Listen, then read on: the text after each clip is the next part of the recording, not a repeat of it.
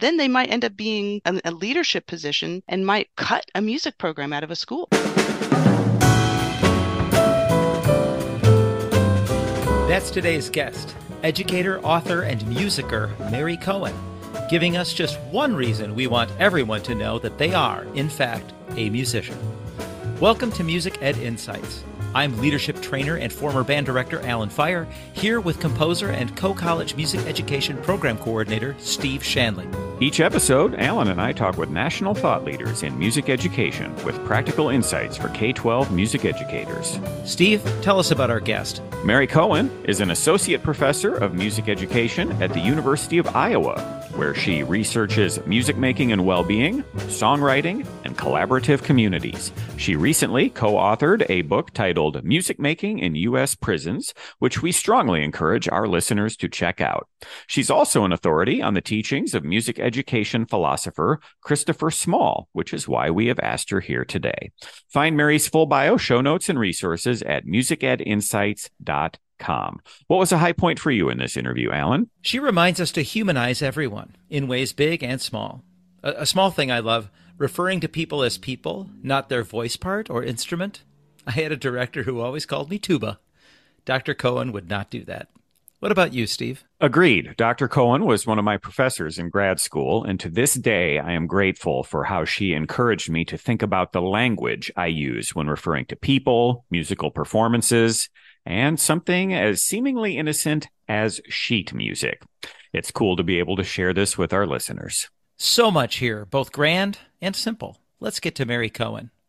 Mary Cohen, welcome to the program. Thank you, Steve. Thank you, Alan. It's a joy to be here today. Well, we've asked you to help us learn a little bit more about the work of Christopher Small. But before we dig into specifics, let's start with this. Why should music teachers learn about Christopher Small and his ideas? What a great question. Well, I am so excited to talk about Christopher Small. Christopher Small really transformed how we think about the word music and the idea of music. He defined it as a verb and said the most important aspects of musicking are not only what we think of naturally of the sonic music making relationships, he also brought the social dimension of music making on the same par as the sonic dimension. So David Eliot also had musicking as a verb. What's the difference? So if you were to look really closely about how each of these thinkers consider the concept of music, that will help you understand the deeper differences between musicking by Eliot and musicking by Small. For example, David Eliot says that the nature of musicking is based on the nature of music, while Christopher Small would say that the social elements of music making are just as important as the sonic elements. For example, when we think about our career as music educators, we have a two-part term. We have music education, and how a person understands which of those terms are more important in how they understand music education will impact their whole way and approach toward music making. If they think music is the most important thing, the sonic dimensions, how we create sound, that will create a different learning experience and pedagogical experience than someone who would place the education element as the primary element, because that would involve someone being super concerned about the people they're teaching. What are their backgrounds? What are the things that really make them excited to be human? And to what extent can a musical experience relate to their own personal and social identities?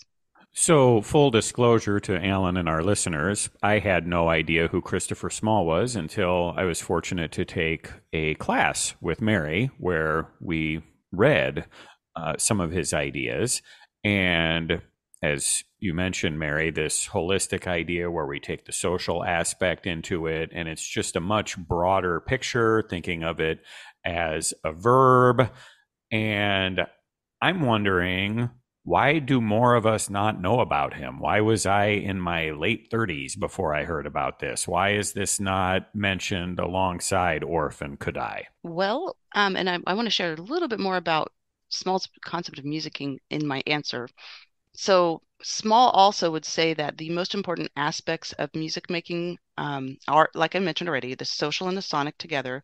He also would ask people who are musicking, that when we're music making, there's a deep exploration, affirmation, and celebration of a sense of ideal relationships. That's really important. And Small would ask whose relationships are being celebrated. And there's a lot of power dynamics in the answer to that question. So if you were to really dig into Small, I mean, it's really a paradigm shift with how traditional music learning occurs. Like, for example, traditional music theory, traditional music history is so sonic based. So Small's ideas really push the boundaries in new ways to how we consider what music making is. I think sometimes when there's such a paradigm shift in how we think about something that we've been doing so long in a field, that there could be a push against that. And that might be part of why there's been a delay. When I see other people read other people's concept, reading about musicking, sometimes they throw out the word without really understanding the deeper elements of his points, which include number one, that music is not an object, but an activity. Even that first assumption of music not being an object, but an activity is quite contrary to how people think about music composition. It was when in graduate school for me when I stopped using the word music as a noun and not calling a piece of paper music. Music is an oral art. It's an experience that we have kinesthetically. We listen, it's an embodied art. So a piece of paper is not music. He also argues that all people are capable of musicking. In many of our school music making experiences, we don't really embrace that idea when we have auditions, when we have the fact that this person can be involved and this person cannot be involved in a school music making thing. And I think that's extremely problematic for society and for people. One of the things you mentioned earlier was the relationships and whose relationships are we celebrating and affirming.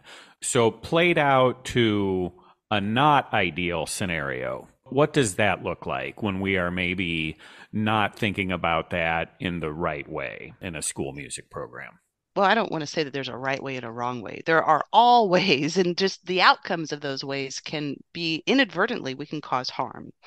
For example, if someone goes through a school system and they were told they can't sing, well, you know what Christopher Small would say? He would say that teacher should be sacked on the spot because it's our job as teachers to teach people to sing. And if a person goes through a music program in a school and they're told that kind of a negative comment, then they might end up being a leadership position and might cut a music program out of a school because they don't understand that everybody has the capacity to be a singer, everybody has the capacity to be a musician. Let me ask a naive question for fun. Mhm, So, if musicking can also include just listening to and appreciating the music, mhm, and I'm at a average sized high school and I want to be in the band but not play an instrument. I just want to music by watching the rehearsal, learning about the composer, hmm, and watching all my friends play their instrument. mhm.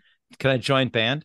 What about creating some other kind of way of that student engaging in the experience? Maybe they want to do some kind of a writing reflection. That's one example. Maybe they want to learn more about the composers that are performing.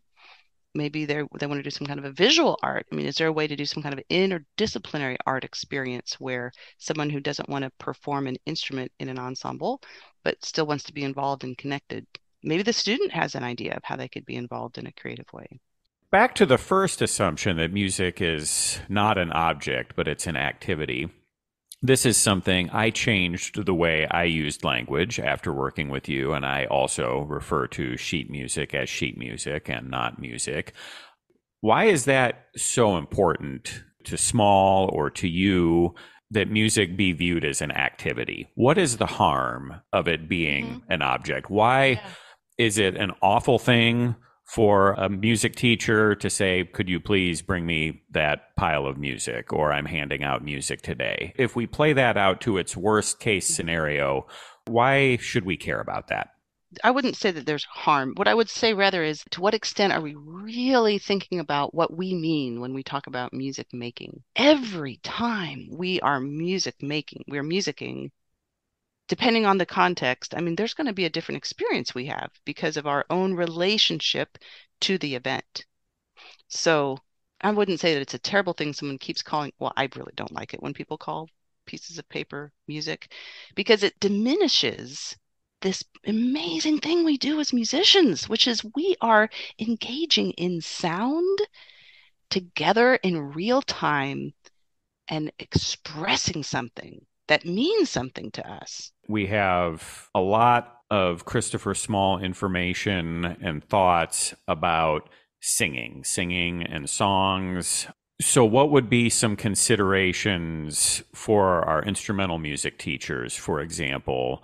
Or what are some universal things that we can take that, regardless of the type of music we're making, even if it does not involve speaking or text, that we can apply to a recorder ensemble or guitar ensemble or a concert band? One of the things that he talks about is the language that we use in instrumental ensembles tend to place a higher power or priority on instruments than on the people.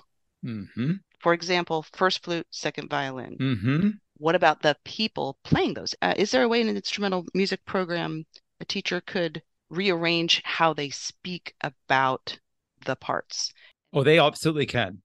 Okay, great. Alan's Sorry, already talked they about it and they worked on it. absolutely can. Yeah. Oh no, it's one of my pet peeves. Mm, Is a conductor who I and a professor who I'm very loyal to this day. She was a wonderful instructor, but had that old school habit of calling me tuba. I'm Alan. mm, I'm not tuba. mm, I'm the tuba player. mm-hmm, I mm-hmm, was the only tuba player. mm-hmm, Why keep calling me tuba, and why not Alan? mm-hmm. And if there are 12 tubas, you could say tuba players, people playing the tuba, the Yeah. way that when you have talked about some of the choral work you've done with incarcerated people, you didn't say you did that with prisoners. No. You did that with incarcerated people. So anyway, I Yes. maybe that's where you're going. Maybe Yeah, that's not where you're going, but that you is really awakened that in me. It's a huge pet peeve of mine. thank you, Alan. That's exactly what I'm talking about. Is are we centering the people in how we're talking about the people that we are facilitating our musical learning with? I think the other part he was talking about with language and power and priority is the fact that there are first, second. I mean, to how does a student understand that they are a second versus a first? Do they feel like they are judged with that, or do they have some kind of an awareness of, this is just like a big more than three-dimensional puzzle, and each person has a really important role in every whatever part they're playing. I don't know enough about the best affirming pedagogy in language choice for instrumental ensembles. Alan, do you have a thought on that? Well, and before he digs in, I totally agree with this. I'm playing the devil's advocate as I think it's the inadvertent use of the language. It's much easier to just say, second clarinets, don't forget the F sharp in that measure, as opposed to some sort of desire by the teacher to dehumanize the students playing the second clarinet. So I think it's a convenience that has arisen that might have had an unintended consequence. So when I'm looking for our listeners to have an alternative, and that's why I said to Alan, isn't that maybe a little bit cumbersome? Like, is there an easier way to do that? If there's one tuba player and it's Alan, that's very easy. But if it's a large group of 12 people who are playing the second clarinet part, I'm wondering, because I totally agree, and I want to offer an easier solution. Or we lay the groundwork from whatever choir starts, orchestra starts, band starts, that there's no stigma associated with playing the third clarinet part. I think that can be done. I'd also say, so what if it's a little more cumbersome? Sometimes when a teacher does something that's a little cumbersome, it sends the message, I care enough about my language that I'm going to use 5 words instead of 1. Mm-hmm. I care enough about dignifying the individual. And if some Mm-hmm. student ever says, because I'm telling you, a student would say, why do you keep saying the people playing the second clarinet part instead of you second clarinets or second Mm-hmm. clarinets? And then that gives the teacher an opportunity to say, that's an important part of musicking. Mm-hmm. Is you're Mm-hmm. not second clarinets. You're not even Mm-hmm. clarinets. You're the people Mm-hmm. playing that part. Another thing you could do, though, if you really want to stay away from saying second clarinets or the people playing the second part, you could gesture toward them and say, those of you here in the second and third row who have the F sharp at the beginning of the measure, please circle that accidental. or Yeah, whatever it and is that we're trying to convey. It's still a person first Person language. first right. language. Yeah. And maybe even add a little sparkle, a little affirmation like, you amazing people. I find that very warm-hearted when I'm receiving that kind of a energetic introduction to who I am as a person. Let's talk a little bit about the role of the audience. And for us, maybe programming music or picking music for students to learn that ultimately is going to be performed for an audience. Do Hmm. you think if the audience plays a role in the whole musicking process, is it our responsibility to think about the audience and how they are going to respond to our music, whether it is the length of the program, the variety in the program? Any ideas how small might weigh in on our responsibility to a potential audience? Or is it simply we do what's best for us as musicians and the audience is going to experience it however they experience it? I'm going to be answering this from my own experience in programming concerts, as well as the things that I've been informed in from reading and studying Christopher Small. And yes, audience absolutely should be central in our thinking when we're planning something. So, for example, something as simple as key center, you probably all do this already, where you go notice what key every piece is in and make sure that it goes together, whether it maybe is a similar sounding key or just changing from like C to A minor or something. So there's like an aural comfort from the listener's standpoint to the language, the tempo, how it's starting. Is the program starting out with something that's going to capture people's excitement and awareness and interest? What is the purpose of a concert? I mean, hopefully every concert has something that's connected to the lives of the community, so the people in the community can feel engaged with what's going on in the music making. Maybe there's a chance to have like the musical learning exchange where there's a little facilitation of something related to the topic where people would share briefly their experiences of the topic that's being like the theme of the concert, for example. Another way to engage the audience is to have the students in the program to share in advance with their family members and anybody they're planning to invite to the concert in advance. Here's what we're going to be doing this concert, and invite you to think in advance about this concept of maybe it's respect or something that they're focusing on in the concert. Would there be a chance for the members of the school ensemble to give brief introductions that are written by themselves? The participants of the students in the program writing and then sharing that with a group. Or maybe there could be some kind of a collaborative thing done between the family members that would be brought in as part of the program. What I mean by that is the themes respect, for example. To what extent are they exploring that within their own families? Is there something that's meaningful to them, whatever the theme might be? And then they could bring that in and have that be more of a full community engaging experience. So the audience is actually part of the performance in some way, shape, or form. I mean, we can also think of our own experiences as audience members, and what are those experiences that really felt like they touched our hearts, and where we felt like we had a connection. And what's so special about a school music program is if you do have family members in the audience, wow, you already have this beautiful community of people together that have a blood relationship. To what extent could there be a new way of creating more connections among the people there in the audience? Here's another simple thing I always do at vocal concerts is teach the fact that singing is a learned skill. And if someone feels like they can't sing, they just haven't learned yet. And if someone has told them that they can't sing, that means that person doesn't know that singing is a learned skill. Even if no one has explicitly said, oh, your singing voice is bad, I do feel like the current culture with America's Got Talent, American Idol, and Mm-hmm. so on, that a Mm-hmm. lot of people, even if they never hear that directly said to them, they make that decision on their own. Just Mm-hmm. like I have made the decision on my own without anyone ever needing to tell me that I'm not a very good golfer. And so I would say it's our responsibility to overcorrect and try and go out of our way to those people who maybe were never told, no, you can't sing, to find them or create an atmosphere that overcorrects and is welcoming and says, no, we really think everybody can do this. Any other ideas you have for things that instrumental music teachers, band and orchestra teachers, someone teaching a guitar class might be maybe missing the boat on that they could use to implement some of Small's teachings into either their classroom or just the way they think about designing their classroom? I do want to share one thing that I learned recently. West Liberty School District in Iowa, their elementary music programs are called the essentials, not the specials. And I think that is brilliant. And I hope more K-12 teachers will use terms that align with how vital it is that as humans, we are music makers. They're essential parts of being human, and really be bold about that.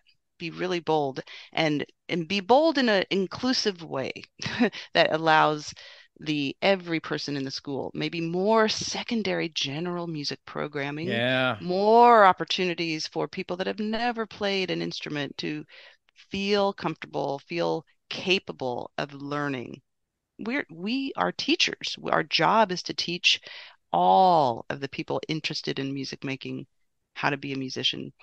And I would think there could be some very creative things that might happen at school assemblies, maybe where you're inviting everyone to do some kind of body percussion or some other kind of a whole school music making. And also, hey, instrumental students and ensembles can sing as well. Ideally, our listeners would read everything by and about Christopher Small, like Mm, you did, but probably not possible. So if they're going to mm, do just a little bit, like yeah. where should they dip their toe into the Christopher Small pool? One great thing for anybody to read is the Christopher Small Reader. It's edited by Robert Walser, who, by the way, Robert Walser and his partner Susan McClary were the two people that brought Christopher Small's writing back to life. Robert took several of Small's writing and put it together in this Christopher Small Reader, and it ends with a brilliant short essay called Pelicans, which I think might have been one of his very last things he ever wrote. And there's this beautiful, it's just a simple little um, three-page essay about pelicans and the relationships of pelicans flying and um, beauty. And he references Gregory Bateson. He says at the end of this essay, if, as Bateson suggests, emotions are the representation in consciousness of relationships, then perhaps the sensation of beauty is the representation of consciousness of right or ideal relationships as imagined by the perceiver. The other thing I want to say really quick about reading, though, is the way he wrote Musicking is you could read every other chapter and get an idea of he does like an ethnographic examination of a Western Symphony Orchestra concert and what it's like. So you could read every other chapter to get that part, and then those other chapters to dig into his theories. And I'll point out also for our listeners, if you search Christopher Small, Musicking with a K, you'll likely see Mary's dissertation on the first page. And thanks to her alma mater's generous publishing rules, it is not behind any sort of paywall. So I think anyone can look at that and see some nice things that Mary wrote in there. Thank you. And the actual theory that I write of choral singing pedagogy in prison context can be applied in any choral singing pedagogy, and probably it could be applied to instrumental programming as well. And a lot of my research through my career has been testing this theory, which basically says if facilitated effectively, that's the big if, choral singing has the potential for measurable personal and social growth. All right. Well, we're going to have to leave it there, but can you stick around for our lightning round on 5 other questions? Sure. Okay. What is your favorite restaurant in Iowa City, Iowa? Baroncini's. Mmm. I'm guessing Italian food. Yes, it is. It's Italian. It's phenomenal. Highly recommend Baroncini's. Jean-Luc Baroncini. He's from northern Italy, the chef, the owner. How about a piece of music, a composer, or a performer that you wish more people knew about? I just tell you, I used to really enjoy all of the original songs that we created with the Oakdale Choir. They have such deep meanings to me. So I would say any of the original songs, and we did created 150 original songs. Choir sings 75 of those. How about a favorite film or TV series you've been enjoying? That's a great question because I have so many I like, but we were chatting earlier in our conversation. It reminded me of that powerful series, Dope Sick. It's not a light one, by any means, but boy, that's something that really helps us understand issues of substance abuse and the Oxycontin abuse.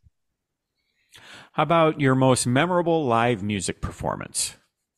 Well, I just mentioned the very last Oakdale concert. The theme was Remember, Be Love. And I think that message, we had no idea that was the last time this choir would ever rehearse, December of 2019. But that theme, Remember, Be Love, with the line, every wrong is the reason to forgive. It's amazing that that's what was our last concert. So we had a powerful experience there.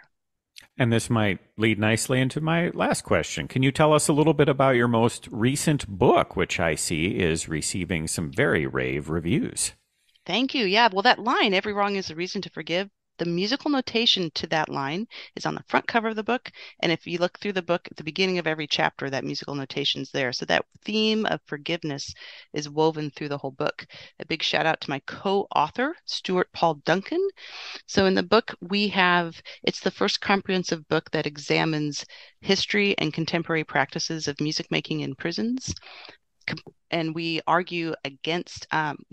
provide in the introductory chapter a thorough explanation of the prison industrial complex. There's a lot of misunderstandings of what that is.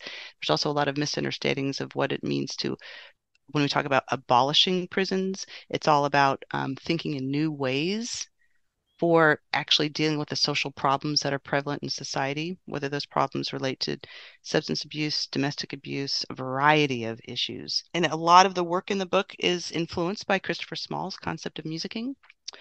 And there's a chapter on instrumental music making, on choral singing, on songwriting, and on pedagogy. So there's a phenomenal new book out there called Empowering Song that I encourage a lot of people to, I encourage every listener to look, whether you're a vocalist or an instrumentalist.